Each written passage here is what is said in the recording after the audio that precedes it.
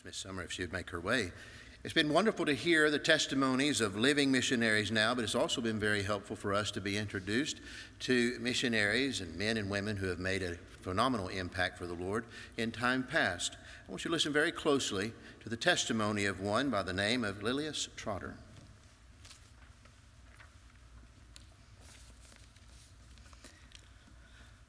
The first step into the realm of giving is not manward, but Godward, an utter yielding of our best. So long as our idea of surrender is limited to the renouncing of unlawful things, we have never grasped surrender's true meaning, for no polluted thing can be offered. In 1853 in London, during the golden age of Queen Victoria, I was born into a wealthy family.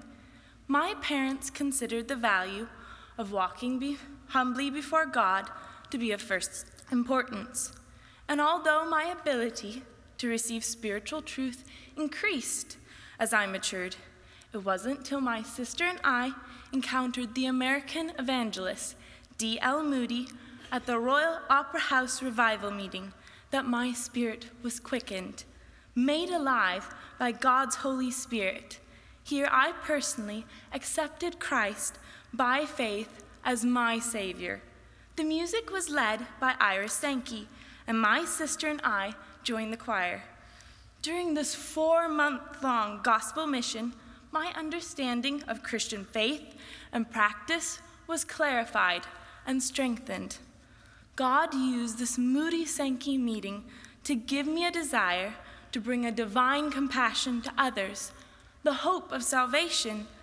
I volunteered with the Young Women's Christian Association, an organization Moody supported, and sought to reach the street girls at Victoria Station for Christ.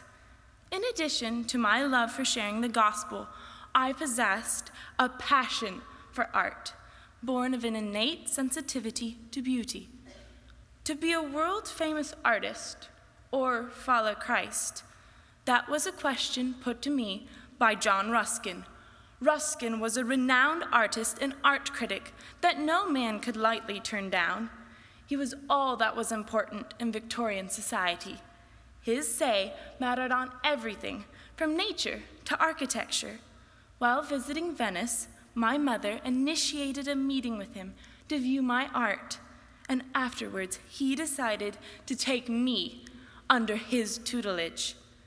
Now he offered me importance, respectability, and security. But with this came a choice of whether God or art would be my master. On the one hand, the world and fame. On the other, obscurity and God. I believed it was not enough to give God the bad things in my life. He was worthy of my all, and so I relinquished a prestigious career in art and went to the North African country of Algeria to reach those lost in the heart of Muslim darkness.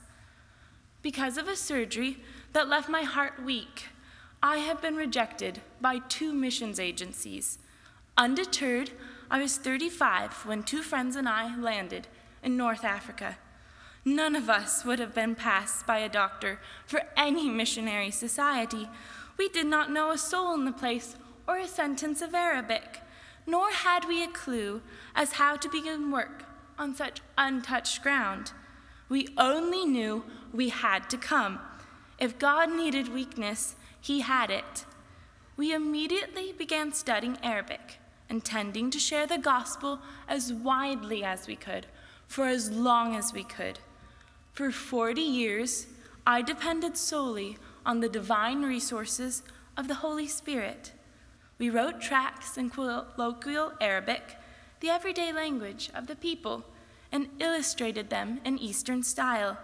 We showed the love of Christ by teaching a trade to Muslim women who were rejected by their husbands for younger brides. And towards the end of my life, I became fascinated with the Sufis, a group of Muslims who craved unity with God.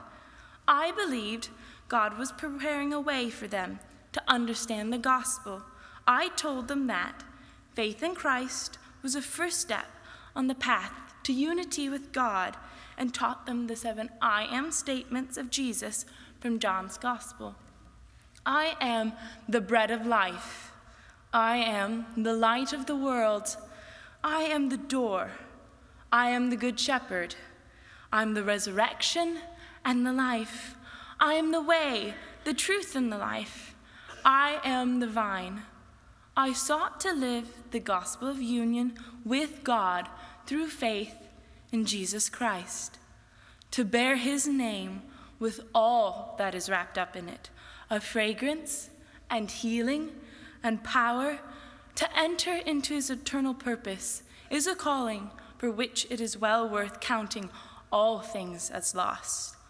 I never became famous, nor did I see thousands of souls saved, but I learned to persevere in prayer for the Muslims and to love them as Christ does, to measure my life by loss and not by gain, not by the wine drunk, but by the wine poured forth.